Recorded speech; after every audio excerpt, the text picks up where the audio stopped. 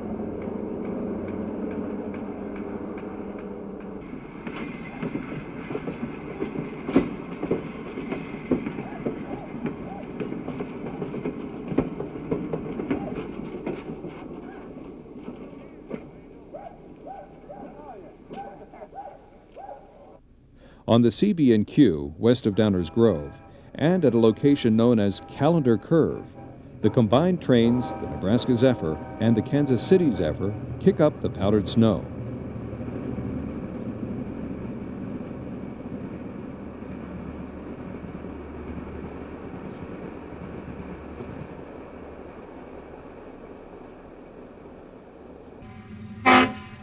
In downtown Chicago, at the south end of Union Station, train number 31, the Great Northern Empire Builder, comes out of the station smoking up a storm. Two of the cars in the train carry the new big sky blue and glacier white paint scheme.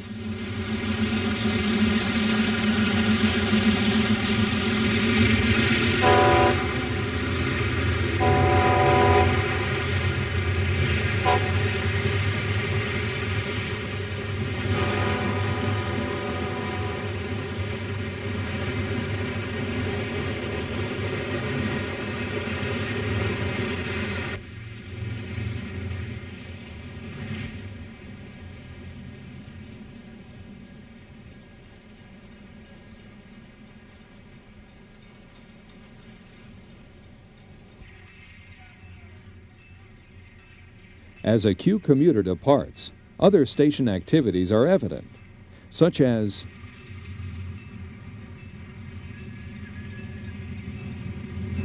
the GM&O depot switcher and Alco RS1 switching mail and express cars.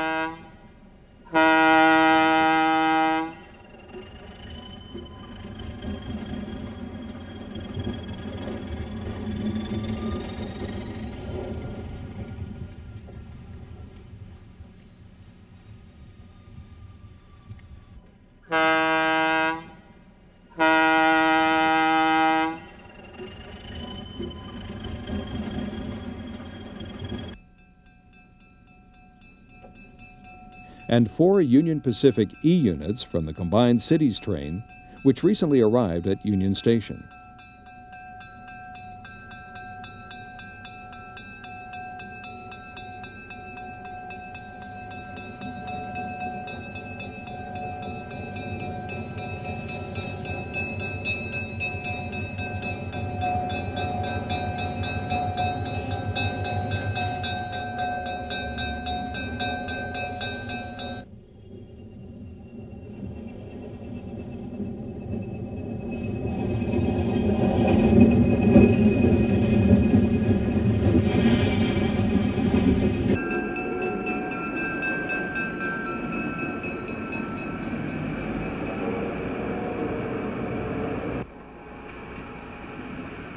Next, a Pennsylvania switcher brings a few head-end cars into the station.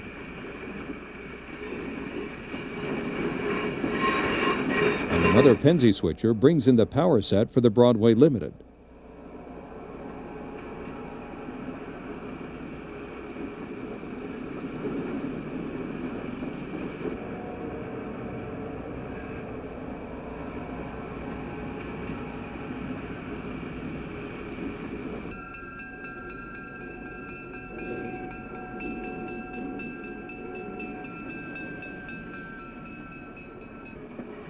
The UP engines swing around the through track to gain access to the other side of the station.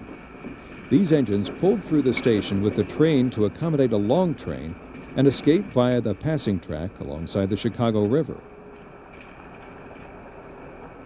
Then CB&Q's train 32, the Great Northern's Empire Builder, arrives at Union Station.